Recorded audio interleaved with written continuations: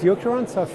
unexplained syncope in patients who have a high risk of sudden cardiac death, meaning who have a disease that can lead to sudden cardiac death like Brugada syndrome, hypertrophic cardiomyopathy, or decrease of the left ventricular ejection fraction,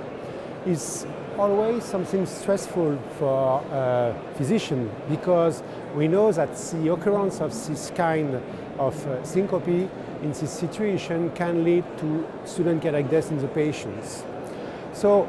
we want in these guidelines to highlight some important facts that have to take in account when you have to manage this kind of patient. First, grossly, the occurrence of a syncope in patients with this kind of diseases increase the risk of sudden cardiac death by 2 to 4, depending on the disease. So, when this kind of syncope occurs, you have to be very attentive to the patient to make sure that the reason of the syncope is not a high-risk syncope. Second, in case of a patient with decrease of the left ventricular ejection fraction and who have ejection fraction higher than 35%, meaning that usually they are not eligible for ICD implantation. If you have a syncope,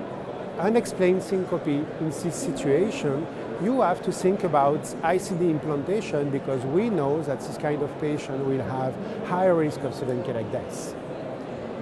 For the other situation, when you don't know exactly the reason of the syncope, when you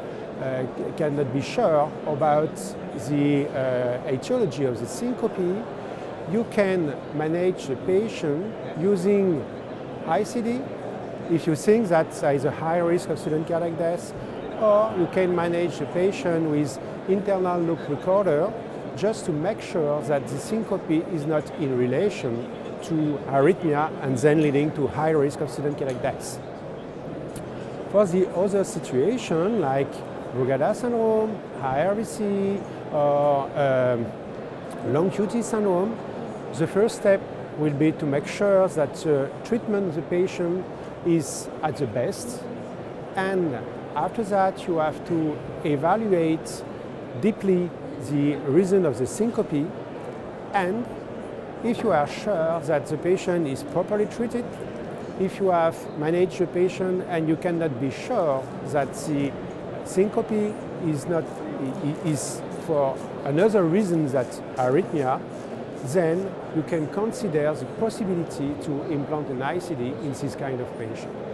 That's the main information that you have in these last guidelines, and you will be able to find it in detail in the publication in the European Heart Journal. Thank you.